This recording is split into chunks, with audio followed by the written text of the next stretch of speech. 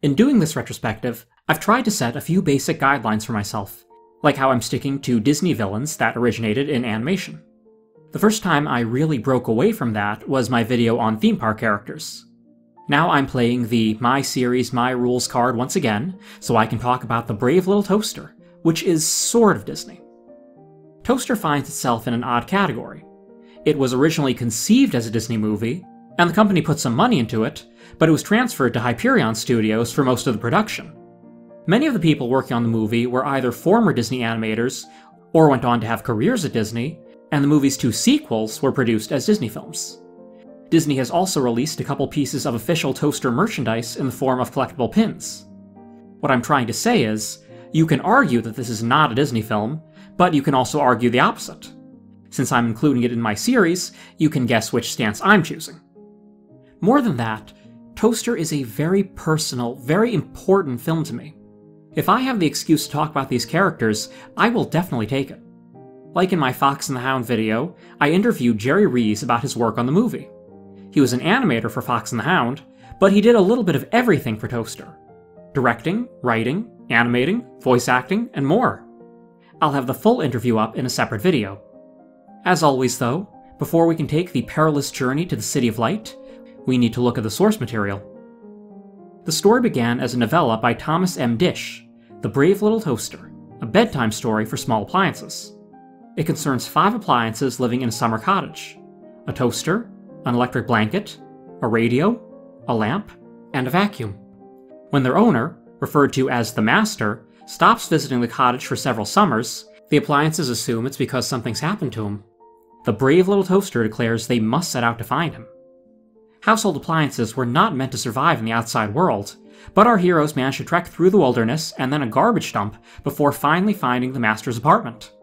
They are horrified to discover that their dream reunion is not to be.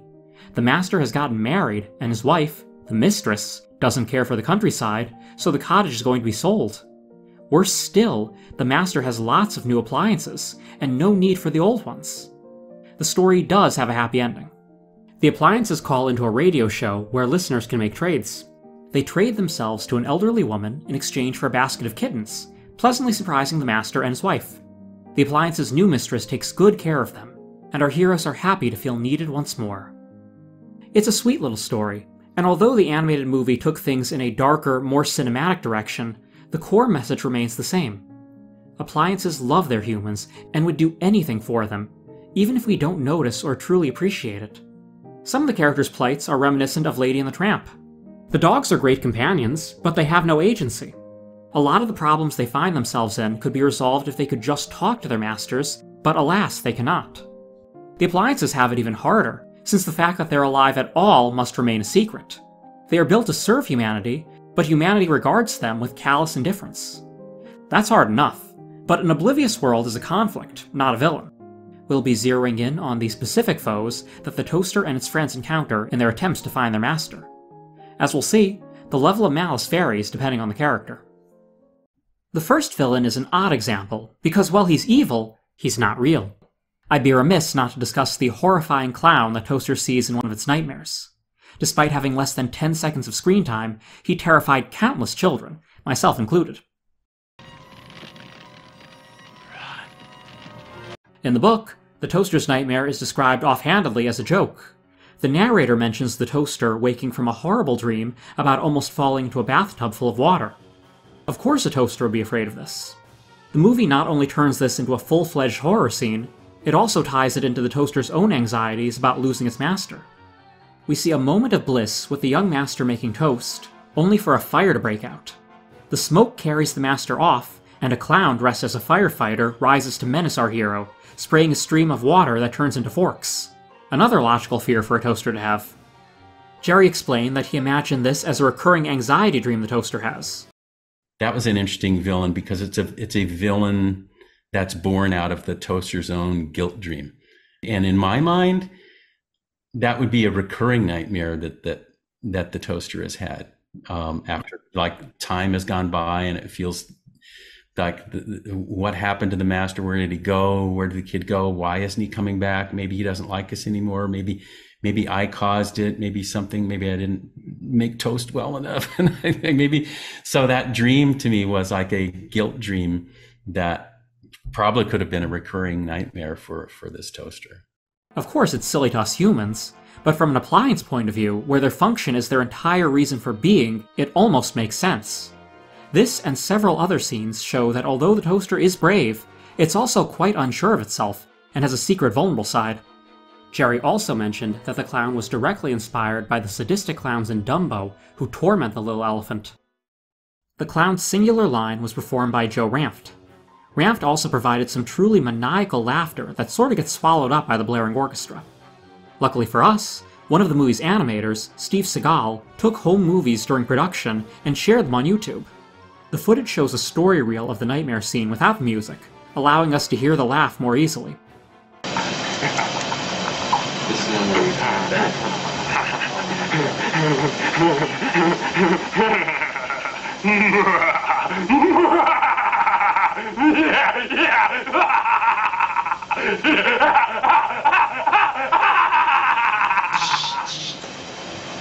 I realize it's a little absurd to go on for so long about a character who barely exists within the story, but I really had to give this clown his due. Despite how brief his appearance is, he's an iconic part of the movie. He reminds us that no matter how brave you are, no matter how warm and kind you are, no matter how far you'll go to save the ones you love, you can still be afraid of clowns. So the clown was kind of a stretch, and the same goes for the next character, the first human our heroes properly encounter. In the book, the appliances reach a dead end when they come to a river. They find a boat and decide to borrow it to float across. The boat's owner arrives a moment later and assumes the appliances belong to someone who's trying to steal his boat. He responds in kind by stealing the appliances. This is certainly upsetting, but things get even worse when we find out he lives in the city dump, which might as well be a graveyard. The Junkman thief, who the appliances call a pirate, deems them all to be trash, except for the radio, which he keeps. The other appliances disguise themselves as a ghost. The pirate sees his own wicked face reflected in the toaster and hightails it out of there. The friends reunite with the radio and continue on their journey. We don't get to spend much time with the pirate, which is probably for the best, because the narration makes it very clear he's a pretty rotten person. The movie takes a different approach. This time, the human isn't really a thief, nor is he all that bad. Elmo St. Peters finds the appliances sinking in the mud and rescues them, loads them up in his monster truck, and takes them out of the wilderness and into a shop. Unfortunately, it's a parts shop. If the city dump is a cemetery, this shop is where you go before you die. The parts hanging from the walls might as well be arms and legs. Suddenly, this amusing fellow doesn't seem like the savior they thought he was. Like, your first impression of him is that he's like, came at the last second, he's the cavalry. He's like, he saved them. And so you feel all happy, and he's this not jovial, nice guy. And he never is a villain, but oh my gosh, it may as well be full out villainy, because he's dismembering the appliances. But in the world of humans, that's a thing you do. You take a part from one, and if you can use that part somewhere else, you do. And so having a parts shop is the equivalent to like an organ shop of like selling kidneys. It's true that Elmo is not 100% honest. At one point, he sells a customer a used blender motor as a new product, and almost does the same thing to the radio's parts. Still, he seems genuinely friendly, and really cares about his dog. Good boy, quadruped. You remembered your seatbelt. Aside from the questionable business practice, nothing St. Peters does suggests any true malice. He doesn't know the appliances are alive. It's all a matter of perspective. It's sort of like Man in Bambi. He could be anyone, but most likely he's just some guy hunting in the woods. To the animals, his victims, he's a monster they can never truly comprehend. The scene where St. Peters dismantles a blender sums this up excellently. From our point of view, he's just doing his job, but the appliances are witnessing a murder. The oil dripping afterward even resembles blood. Part of Elmo's charm is his goofy voice, again supplied by Joe Ranft. When pitching the movie, Jerry and Joe would act out different character voices, with Joe doing this one for fun. Jerry liked it so much, he offered him the part.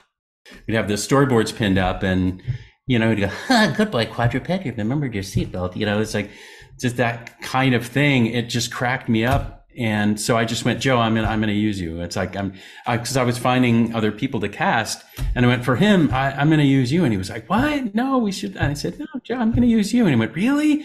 Yeah. And so to him, it was kind of a big thing. And when he did that final scream where he was scared by the characters, and I was really like having him go for it. And I think he was really exhausted after that. Ranft would land the role of Heimlich the Caterpillar in A Bug's Life more or less the same way. He went on to play a key role in many of the early Pixar features, working on the stories, scripts, and voices. I feel like Sid in Toy Story was partially inspired by Elmo St. Peters. He's a lot more unruly, but he's also a child who doesn't know the toys he tortures are alive. Both Elmo and Sid also seem to have a fondness for customization. Sid has his well-known mutant toys, but Elmo has a mishmash of different parts that he seems to have put together for his own amusement. All the other appliances in the shop have lost their minds, thanks to living in this endless horror movie. While they do taunt the main characters through a thriller-inspired musical number, it comes off more as a bizarre initiation ritual. Once Toaster succeeds in scaring the daylights out of St. Peter's, everyone makes a run for it, leaving a very confused shop owner in their wake. The movie's score was an early work by David Newman, who has raked up many more credits since then. It's easily one of my favorite soundtracks, to the point where it really got me into movie scores in the first place. One thing I admire is how he weaves the 5 appliance themes into some fairly complex pieces of music. The only villain per se to get their own theme is St. Peter's, which is handled very well. When we first meet him, it's bright and quirky.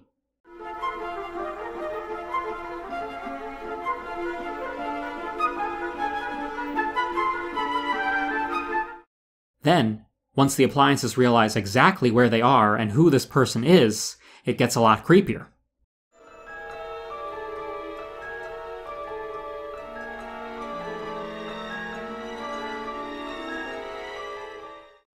Elmo St. Peters is not a traditional villain. Someone overseas must have missed that memo. Home video box art for these kinds of movies often frame the hero in the foreground with the villain looming off to the side, looking as menacing as possible. On the German video cover, for whatever reason, they chose a truly wrathful-looking St. Peter's, ready to strike the heroes down. I don't get it either. The magnet would have been a much more logical choice. But I'm getting ahead of myself. As I said in the plot recap, the book has our intrepid heroes find that their master has replaced them with new appliances. For example, he has a different toaster and a newer, more modern vacuum. The blanket is actually upset that it doesn't have a counterpart, new or otherwise. Finding out that the mistress doesn't like electric blankets makes it even worse. The whole situation is uncomfortable for everyone involved. The new appliances are polite, but there's an unspoken understanding between them that this isn't their choice, it's the master's. After the initial awkwardness, the toaster and friends tell everyone about their adventures, and the mistress's sewing machine repairs the blanket, who got torn up during a storm. When the 5 main characters go off to live with their new owner, there doesn't appear to be any hard feelings toward the master's new appliances. This is a cozy way to end the story. Slightly bittersweet, but the protagonists ultimately get what they've been looking for, someone who needs them. As pleasant as this is, it doesn't make for an exciting movie. In the film, things play out very differently. Rob, the master, is not a married adult, but instead a young man ready to go to college. His family is selling their vacation cabin, but he's actually been planning to pick up the toaster and the others to use in his dorm. Ironically, he leaves just as they arrive. Meanwhile, his new, sleek appliances are aghast that he wants to take a bunch of old stuff instead of them. Then the old appliances show up on their doorstep, and the jealous new machines get an idea. My favorite thing about this group is their amazing character designs. They don't appear for very long in the story, but they come in a great variety and leave a large impact. The character designers really outdid themselves with not only these characters, but the whole movie. The meadow and junk shop sequences also feature a number of distinct ensemble characters who we barely get the chance to see. One of the designers, future director Kevin Lima, was generous enough to share lots of great concept art online. The leader of the apartment appliances is a computer voiced by Randy Bennett. They're all smug about their superiority, but he comes off as the most proud of himself. Naturally, we are on the cutting edge of technology. Just like in the book, every appliance, except for the blanket, has their own fancier counterpart. Toaster meets a toaster oven. Radio is against a stereo. Lampy has to compare himself to several lamps. One is definitely modern, but another one, Plugsy, just appears to be an ordinary purple lamp. Despite him not really fitting in with the rest of the cutting-edge group, he still manages to be memorable. He gets some of the best expressions, and his gangster-sounding voice from Jim Jackman is great. How do yous do? Tarry not upon our doorstep. Please, feel free to enter. All of yous. Meanwhile, Kirby encounters a canister vacuum that appears to be two living creatures in one. The main section and the suction hose both have a set of eyes. They were conceived as having a snake-like movement, but their short screen time doesn't let this come across.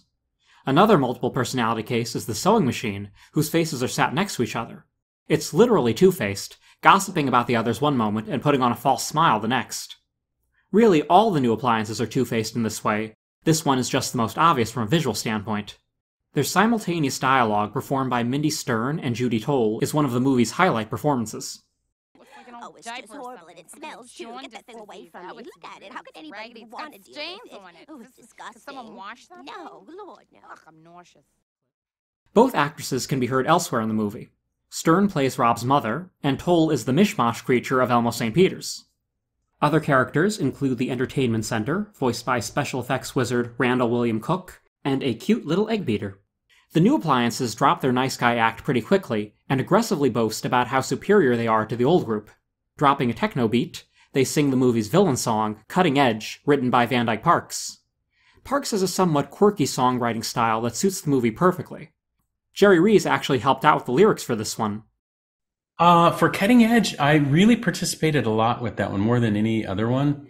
He really said he felt quite at a loss to really get going with that. And so there were things like the last list in the song, you know, the ultra nylon life of beads, all that stuff. I would write strings of dialogue out like that, lyrics, and send them to him because he was like not familiar with the terms and stuff. So I would do strings of rhymes and calling stuff out like that. And then he also brought in some people that were used to doing more like electronic music and stuff like that to collaborate with him. So that was an unusual piece for him.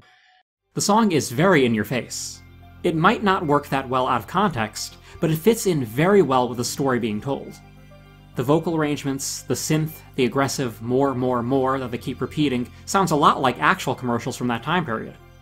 The 1,000-yard stare Toaster has at the end of the song says it all. These guys are better than them. Their master doesn't need them anymore. Then, to drive the point home, the new appliances almost literally kick them to the curb, launching the group out the window and into the dumpster. When our heroes reach the dump, they heartbreakingly accept their fate. This is just how the world works. The cutting-edge appliances don't receive any direct comeuppance for trying to kill their rivals, which in turn inadvertently almost leads to the death of their beloved master. The most we see is a very sad Plugsy when Rob turns down bringing the new appliances to college. You almost feel sorry for him. This group of characters is arguably the most evil in the movie, but they do love their master.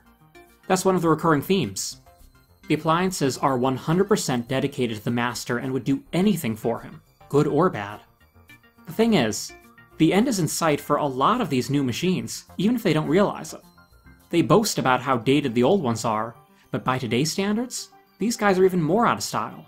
This wasn't even intentional, but it's helped the story in the long run. At the time the movie came out, that was all absolutely cutting edge stuff.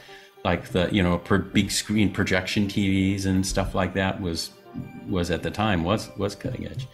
It's just over the years, it becomes the old thing.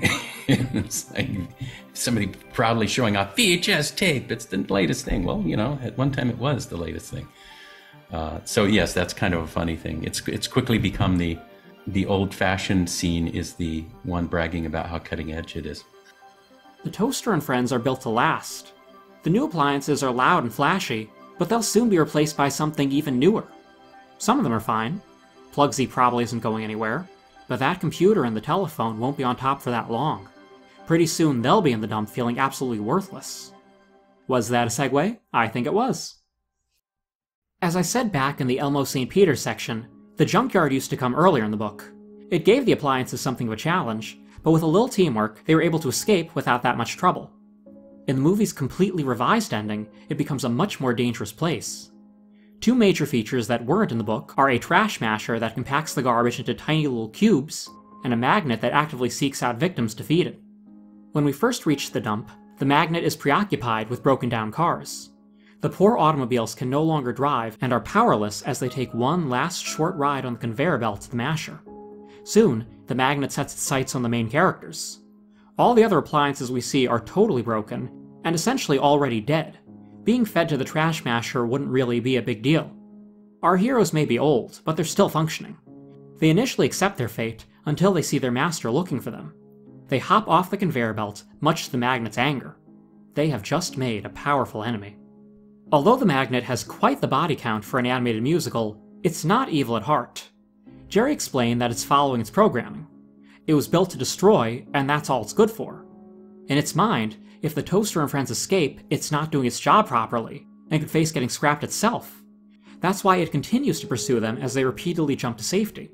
It's not destroying those cars because it hates them, it's doing it because this is its job, which it takes very seriously. For them to be getting away from him, and again, him being unsuccessful with doing his task, which is to crush them. And now you have this person who's taking them away, no, I'm not going to let you crush. It's still this feeling like he's being unjustly thwarted from his designed function in life. When Rob reclaims his cherished possessions, the magnet still insists on doing its job. Rob is just as stubborn and refuses to let go, which leads to him being trapped on the conveyor belt. The magnet is like the HAL 9000. It will do its job at all costs, even if it means killing a human. The contradiction isn't apparent in its one-track mind. Out of all the intense moments in the movie, this is the one that still makes me sweat, no matter how many times I watch it. Luckily for everyone, the brave little toaster lives up to the title and throws itself into the masher's gears, face first. Ouch. The machine grinds to a halt, saving Rob and the other appliances. With nothing to feed the trash into, the magnet presumably takes a break until its fellow machine can be repaired. The trash masher doesn't have the same level of sentience as the magnet on the surface, but that's because it really doesn't have to. It's always in view of humans and working continuously. It clearly has a pair of eyes, and the mashing mechanism is a set of relentless teeth. Just like the magnet, it follows its protocol and refuses to stop, even when a human is about to get crushed.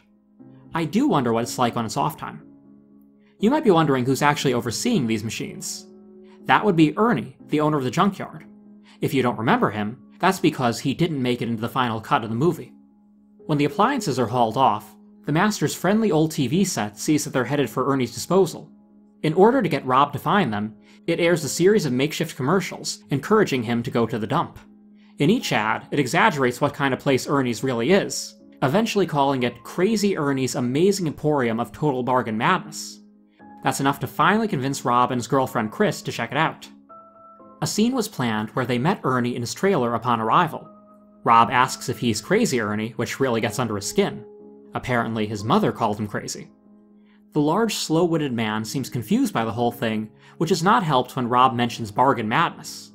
Thinking it's some kind of epidemic, Ernie says they can look around and take whatever they want, before sequestering himself back inside. The scene was storyboarded, voices were recorded, and some test animation was done of the character, but he was cut for time. Unfortunately, Mr. Rees can't recall who did the voice. This does explain why the magnet works the way it does. With someone like Ernie running, or rather not running, the junkyard, the magnet has full control of what happens. It targets what it wants to target, like some persistent little appliances. There's no one to stop it when it rebels against another human. For those of you who want to see the full rundown of Ernie's deleted scene, and several others, I'll include a link in the description of the video. I should also mention the Worthless song that plays during the sequence. A group of cars sing about the lives they lived and the roads they traveled before they were no longer of use. Each one gets crushed into a cube when their verse is done. It makes an effective contrast to the previous cutting-edge song, and serves a grim reminder that those arrogant appliances will literally be changing their tune someday. Although the brave little toaster was denied a proper theatrical release, it did very well on video.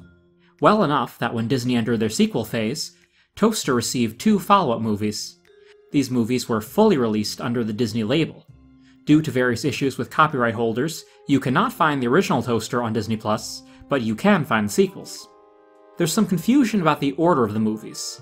The Brave Little Toaster Goes to Mars was released first, but the following movie, The Brave Little Toaster to the Rescue, takes place before Mars. For some reason, they were released in the correct order in the UK, but not here. For cohesion's sake, it just makes more sense to cover To the Rescue first.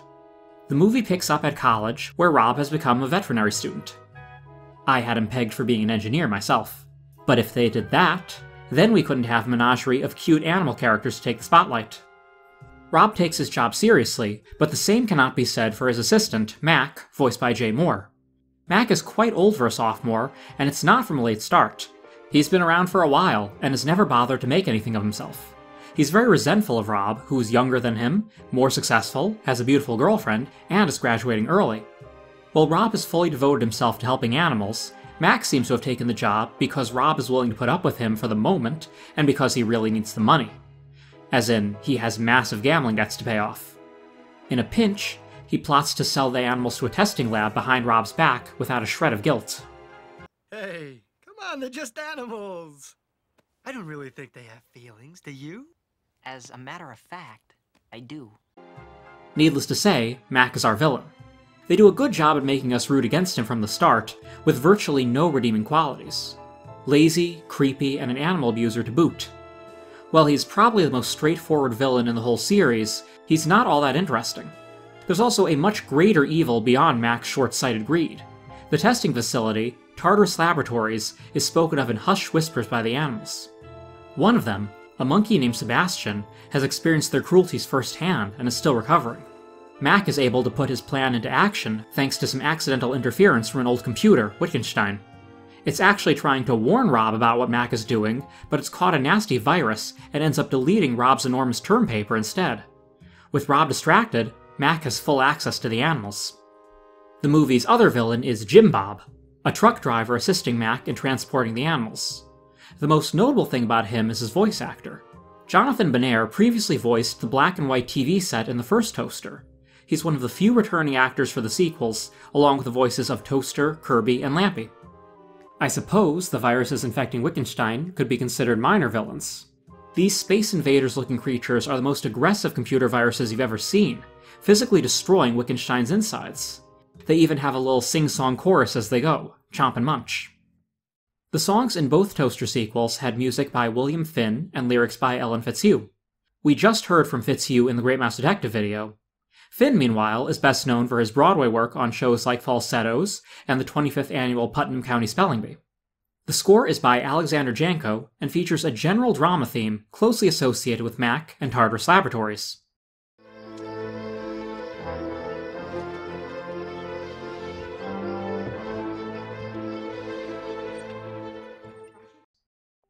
The Brave Little Toaster Goes to Mars is an outrageous title, but it wasn't Disney's idea. A year after the first movie came out, Thomas Disch released his own sequel to the original book, where Toaster did, in fact, go to Mars. Although I'm not sure how Disch felt about the movie, it should be noted that the appliance characters in the first book did not have strongly defined personalities. In the second book, they behave much more like their animated counterparts. We open with everyone happily living with their new mistress. Also living with them is an old hearing aid she bought at a rummage sale. This is no ordinary hearing aid, however. He's a prototype built by Albert Einstein himself. The hearing aid uses its knowledge to teach the appliances special skills to improve their performance. With this help, radio is able to pick up signals from Australia and beyond. Without realizing it, radio begins broadcasting a signal all the way from Mars. The Red Planet is populated by renegade appliances that want to kill all the humans and rule the world themselves. Now Toaster and the others must journey through space to stop their invasion plans. The would-be invaders definitely have their reasons to hate humanity. They were created by a company called Populux and were to be victims of planned obsolescence. In other words, they would be sold cheaply, but fall apart quickly and need be replaced. Not wanting to have such short lifespans because of greedy humans, they escaped Earth to plot revenge. Once on Mars, they began to create bigger and stronger appliances, like war toasters, flying vacuums, and giant waffle irons, all to wipe out the people of Earth. Even though only a few of these devices would be enough to carry out their terrible goal, their leader, the Supreme Commander, obsessively orders them to stockpile more and more weapons. The Commander was once a refrigerator, but now sits inside a mammoth fridge, towering over everyone. His partner in crime, so to speak, is the genius appliance that helped them get to Mars in the first place, the hearing aid's twin, Einstein's other prototype. The Supreme Commander was, in fact, another Einstein prototype. After Einstein fled to America, the fridge and the other hearing aid were found by one of Einstein's rivals, a Nazi scientist. His evil rubbed off on the two of them, especially the fridge, making them forget their natural love of humanity. Luckily for Earth, the brave little toaster is able to make them all see reason. The story is surprisingly political, with the scenes on Mars feeling reminiscent of Soviet Russia. Remember, this came out in 1988. The movie adaptation dialed this down. A big difference in the film was the Supreme Commander's true identity. Rather than have it be the refrigerator and the hearing aid working together, it's simplified to only be the hearing aid, voiced by Alan King. Another, more minor change is the name of the appliance brand from Populux to Wonderlux.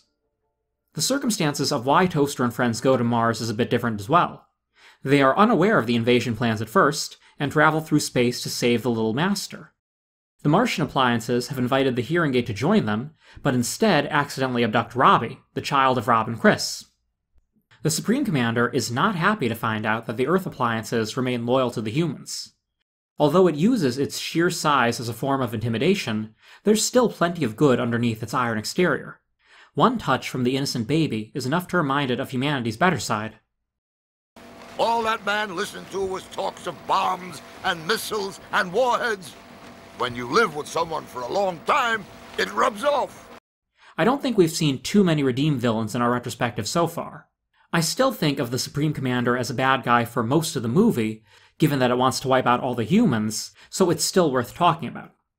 Although it's not a true villain song per se, I should mention that the big debate between Toaster and Commander is done as a musical number. Finn and Fitzhugh both have musical theater backgrounds, and out of all the sequel songs, this one sounds the most like a show tune. Its characters conversing through song, rather than the other, more conventional numbers. Jim Cummings filled in for Alan King as the Commander's singing voice. One of the things Toaster says in the book is that planned obsolescence isn't as much of a problem now as it was when the Populux appliances were first built. I'm not sure how true that is, and I do know that it's still a problem with certain appliances today, like cell phones. Although Jerry Rees has been very open about never watching any of the sequels, he actually has his own take on this idea. If he ever makes a sequel of his own, he wants to include some modern characters who are depressingly aware of their very short lifespans. It's amazing how many parts are inside of a toaster. I looked up a diagram of all the parts. It's amazing. And so I pictured him going through this ritual of taking everything apart, laying it out, cleaning it beautifully, putting it all back together, and that these modern characters would be looking at this and think, oh my God, it's like an immortal. It's like we would never be repaired. We'd just be tossed. Are you kidding? It's like somebody drops us in the toilet or whatever. They don't resurrect us. They toss us.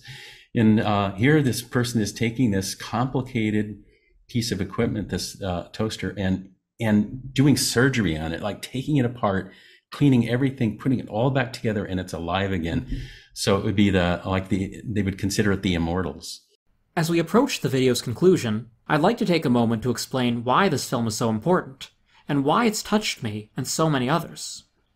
On the surface, the idea sounds like a very kid-focused story, but it's much more than a sweet movie about talking machines. It goes to some intense places. If you do a search for the movie on YouTube, you'll find dozens of videos saying things along the lines of, "Oh, this is a dark kids movie. How could they show this to kids? Why was this kids movie so scary?" These reviews often get hung up on it being scary for kids, and tend to overlook the movie's natural strengths. Not to mention, it was never meant to be just a kids movie. Not specifically. It's perfectly appropriate for kids, a lot of us watched it at a young age, but it was meant to be a film for everyone. One that kids can enjoy, but adults can take seriously. With a title like The Brave Little Toaster, it had a lot to prove about itself. Its crew rose to the challenge and gave us a great movie. Is it scary? Yes, but it's more than that. There's a lot of heart and personal affection poured into this film, more than most animated movies are allowed. When a big studio is funding things, there's often a sense of risk aversion. They want to do something that a very large mainstream audience can enjoy, but that can often come with a designed-by-committee blandness. These people had a huge amount of creative freedom, and it shows in the final product. The movie's a lot like the main characters. A little rough around the edges, but full of heart and ultimately timeless. I don't know if we'll ever see another movie quite like this one. I met my wife because of our shared love of Toaster. These lovable, well-defined characters, especially Lampy and Radio, have a very special place in our hearts. She even made custom Toaster Christmas ornaments. That's why this video feels a little more self-indulgent, and why I went on for quite a while about these characters. We will always be grateful for this brave little toaster. A huge thank you to Jerry Rees for filling us in on all of behind-the-scenes information. There's more depth to that big magnet than you thought. Our next entry is undoubtedly Disney. We're diving into the money bin to talk about the many foes that went up against Scrooge McDuck. It's a Carl Barks tribute video covering the original comics and the different versions of DuckTales. Truly, it is a duck blur.